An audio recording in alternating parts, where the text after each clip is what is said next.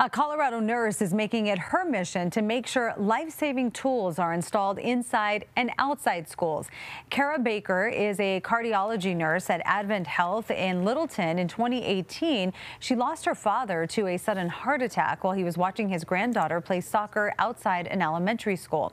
The school had an automated external defibrillator, or AED device, but it was locked inside the school where no one could reach it. Since then, Baker has been hard working to make AEDs available outside school buildings as well.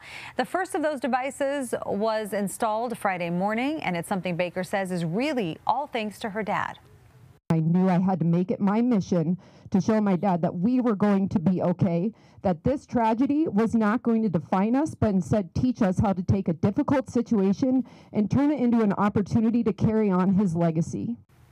9 Safe Station AEDs will be donated to Littleton Public Schools. The first will be near the athletic fields of Euclid Middle School.